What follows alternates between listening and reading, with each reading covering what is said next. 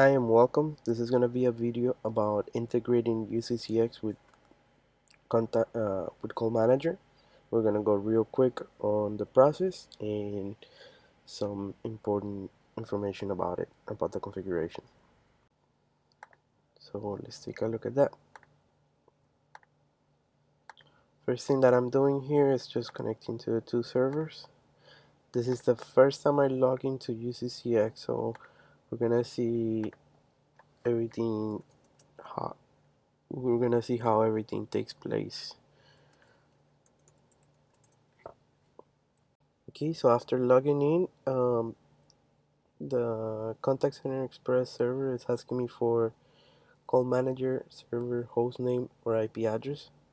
First thing that I want to do is right now I'm connected to my VPN at home, so I wanna be able to see if I can ping using DNS to the call manager server.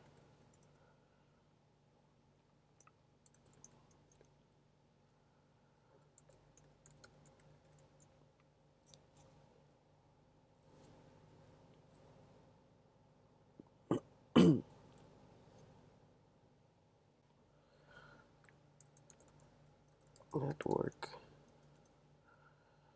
ping home CUCM, and sure enough we're able to get a response. Alright, so let's get there, and we're gonna use home CUCM.collabengineer.com.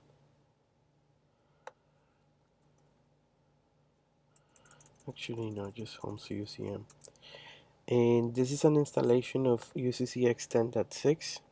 We're gonna integrate it, we're gonna make it work, and basically what I want to do as part of the videos is to initialize the configuration with the CIsco agent desktop. And we're gonna use the default for now, and then we're gonna be able to migrate from the CIsco agent desktop to the finesse version. Alright, so next to proceed with the 60-day premium demo license.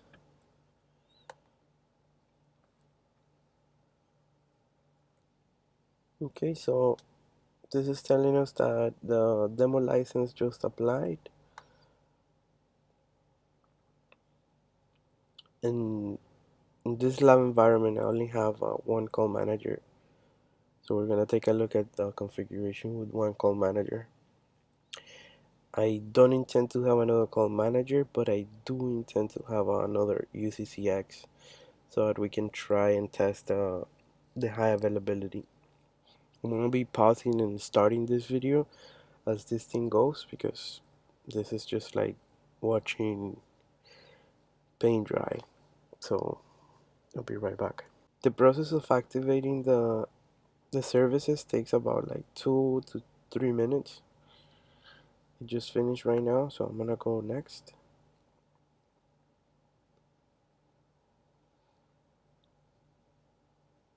And now this is gonna activate these 3 services.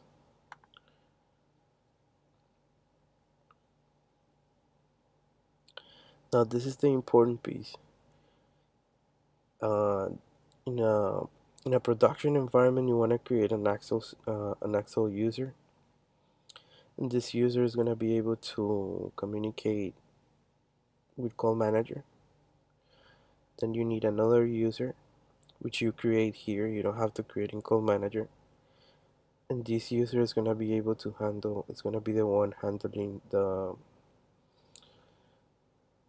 CTI configuration. So let's see how we can configure this.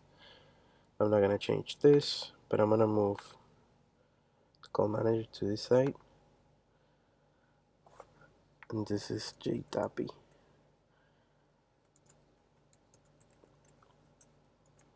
Now before we move any further by Selecting next, I'm gonna show you what's about to happen. So if we go back to Call Manager, log in, under the application user, we see that we don't have, we just have the stock users that come with the installation of Call Manager. Now once we do this and select next, and if this is right, all the users are gonna populate here. So we have the JTAPI one and the RMCM. At this point, we're not gonna configure recording, but I do want to check it, and I want to put only the 25 seats. We're gonna do next. So what I was saying is that this JTAPI user and RMCM users are very important for the communication with Call Manager and UCCX. This part, we're gonna select the default language. And we're gonna select the United States English. We have other you can select.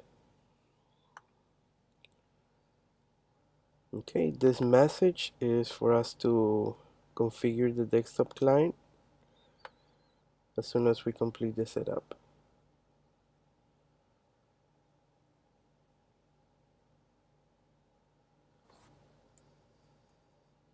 Now this piece is very interesting because we're gonna need to create a user here in Call Manager, so that user can be the administrator. Completely forgot about that part, but I'm gonna call it UCCX admin. Same password that I've been using.